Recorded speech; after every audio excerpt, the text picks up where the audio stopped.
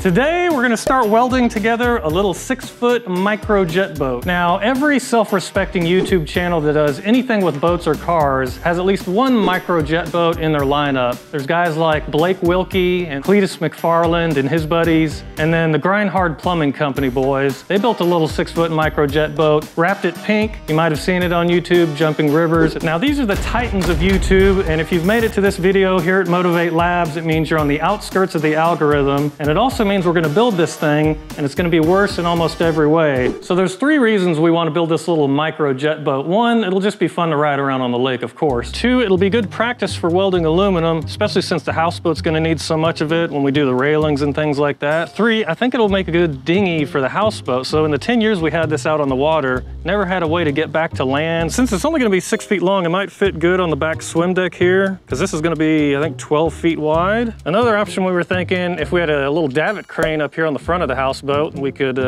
pull a tender up and keep it on the front of the houseboat out of the way. And then it might be a whole video in itself of getting the thing legal, because in Texas, you've got to take a homemade boat to a game warden, have them inspect it. So we'd have to get lights on it, you know, fire extinguisher, things like that. So that should be interesting.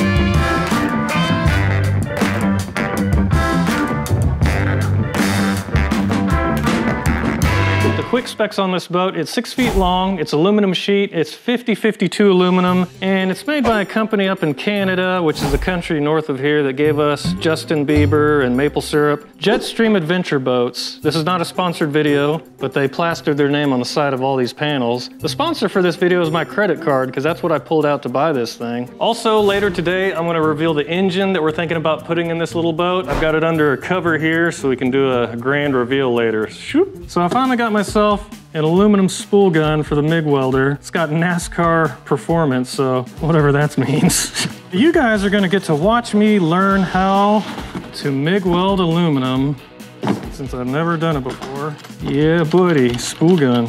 First time using a spool gun, so I've got to figure out how to hook it up first. It's got a switch here. Switch it to the spool gun. So we're looking for 1/8 inch aluminum. We're gonna weld with 40/43 wire. So we're looking at 375 inches per minute feed, 20 volts. We're at 1,000 PSI. That'll get us going for a little while at least. And they recommended around 25 to 30 cubic feet per minute when it's running. Spool gun aluminum, 240 volt. We're running 40/43 035 wire. 1/8 inch. I found some 1/8 inch aluminum scrap. So we'll try a simple butt weld here. All right, guys, you're about to witness the first time ever pulling the trigger on a spool gun to try and weld aluminum. All right, here we go. Whoa. Whoa, that looks like I just burnt a hole straight through it. Okay, cool. My angle's wrong.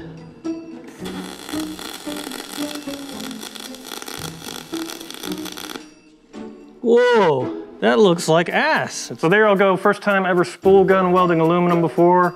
Looks like crap, but it's pretty strong. You can step on this thing and bend the crap out of it. And it's not going anywhere. I'm just gonna practice a little more, and then we'll see if we can zap this whole boat together and have it hold in one piece. Then you can't find the water, then you can't find your feet. I'm gonna try to start with just some wood clamps and see if that works.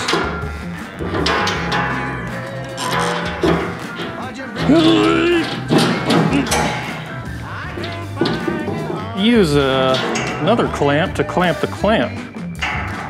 Like clamp inception here.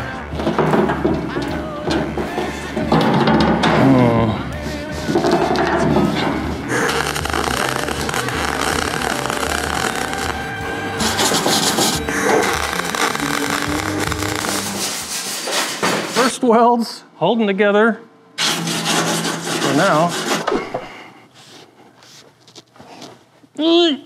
Try and do a little pre-bending on the side here. See if I can get that to fit better. Since it's just me out here today, I don't know what I'm doing here. Don't know what I'm doing. Don't know what I'm doing. We're gonna weld it together anyway.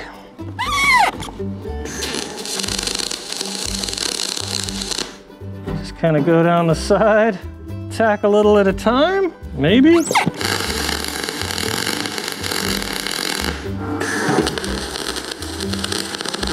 All right, we're getting there. Some of these welds look okay, some look pretty terrible. By the way, y'all figure out what engine we're putting in the thing yet? Y'all got any guesses? Keep them coming. I am an idiot. I've got 2 bottles over here. So on this one, here's the regulator, 0 to 4,000 PSI, and that's the black numbers here, easy to read. On the flow, it's the only numbers here, and it's cubic feet per hour, so that's normal, easy to read. And here's the regulator on the bottle I've been using, so it's still got PSI on this side. Over here though, the big numbers, ends up these are liters per minute, and the cubic feet per minute are the red numbers here. So when I've been trying to get 30 to 35 cubic feet per minute, and I've been adjusting this thing way up here on the black numbers, I've really been shooting out 65 cubic feet per minute. The old metric system conversion got me. Fix this gauge once and for all here. Sharpie. This is what I get for buying the cheapest regulator off Slam. Yeah, comes right off. And what we'll do here, goodbye to the black numbers. Frickin' metric system, man, liters per minute.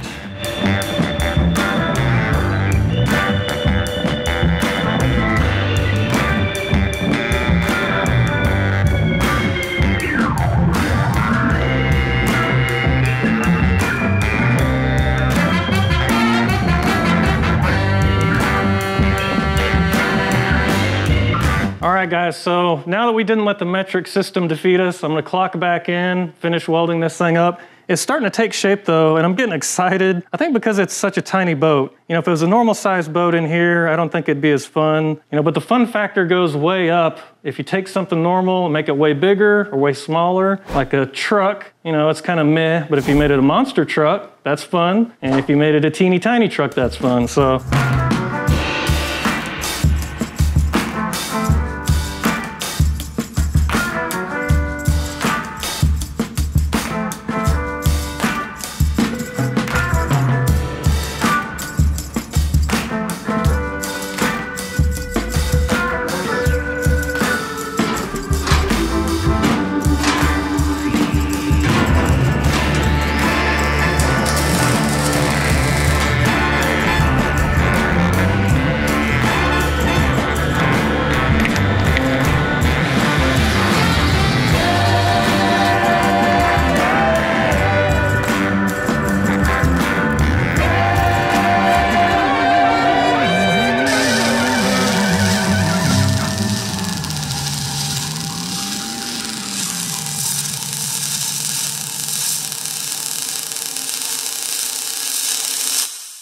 All right, this thing is finally done, welded together. It looks okay. I hit it with the sander, so the aluminum's got that dull look to it. I got Michaela coming out here real quick to see if 2 people can fit side by side in this thing, because all the other videos I've seen of the microjet boat, only 1 person fits it. 2 people fit, barely. Yeah, but if we get in a wreck or something, I'll break my legs. If we get in a wreck. Okay, last thing, engine reveal time. Now, the Grind Hard Plumbing Company boys, in their little 6-foot microjet boat, they put like a 100 horsepower jet ski engine in it. Cletus and those guys, they've got the bigger jet boats. They took Sea-Doo engines, so they're like 275, 300 horsepower. Did y'all guess what we've got? You ready for the grand reveal? Okay, before you start yelling at me, I know these are little bitty outboard engines, and the definition of a jet boat is a boat with a jet pump in it. These are not jet pumps. But the deal is I've got to find an old jet ski as a donor to get the engine jet pump out of it to put in this thing. And I can't find any right now on Craigslist for under $2,000. We found the Pink Punisher Sea-Doo last year for 400 bucks, but you gotta kind of wait for winter time when people are cleaning out their garages. In the meantime, while I'm still looking for a jet ski donor, we're gonna just have some fun with these little little cheapo Amazon outboards. I've got 2 of them to try out. This one is a 4-stroke. It's water cooled. It's got a metal propeller. This one is a 2-stroke. It's air cooled. It's got a plastic propeller. So they're both kind of different. So for now, the engine compartment is gonna stay empty until we find a donor jet ski to rip the engine out of. I think the one I want to try first is the 4-stroke, even though I usually like 2 strokes better. You could drive it like this, and this one, the throttle stays where you put it. So you can set the throttle, spin this guy around, you got reverse, flip her back around to go forward.